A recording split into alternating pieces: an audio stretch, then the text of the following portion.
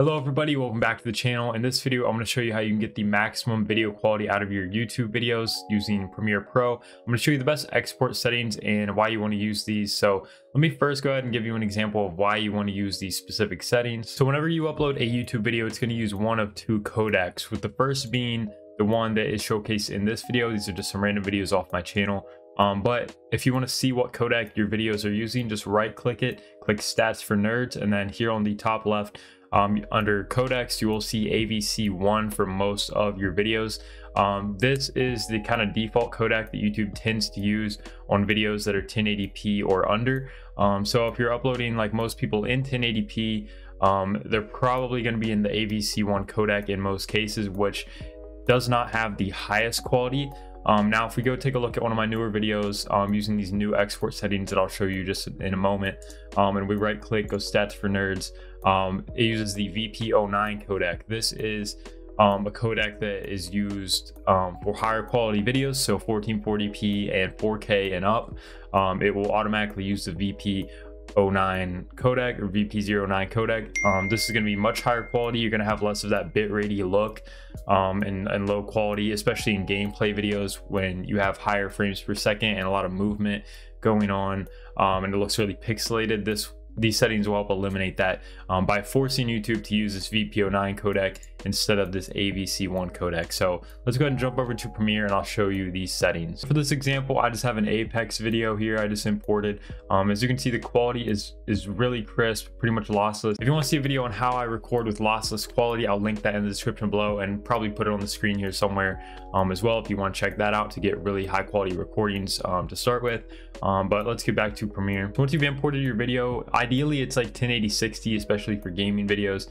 You want to be starting with 1080p for this method in most cases. Now you can record at 4K or even 1440 if you want to do that as well, and those all work fine, but in most cases I'm going to recommend you just use 1080-60 to start with as your source.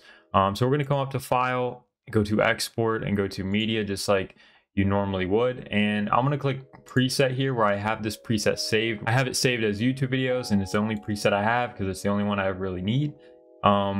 So here I'm going to go ahead and just guide you through these settings. They're really simple and easy. So the first thing and most important thing you're going to want to need to change or add, especially if your video is under 1440, is you're going to need to change the width and height to a 1440p resolution. This is going to ensure that YouTube is forced to use the VP09 codec whenever you upload your YouTube video, which is going to give it much better quality. So as you can see, the width here is 2560, height 1440. You can do even higher than that and it'll still use a VP09 codec, but then your file size is going to get huge and it's really not necessary, especially for gaming videos. So just change that to the 1440p resolution. I'll slowly scroll through all of these so you can copy them if any of yours are different.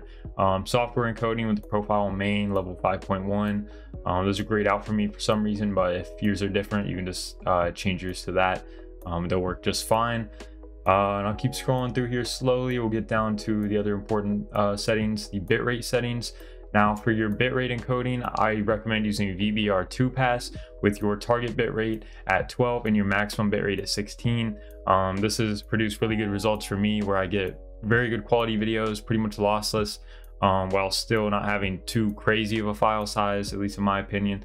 I've really been liking these settings, especially for uploading gameplay videos, but these settings should work for really any type of videos. They're pretty much just general settings.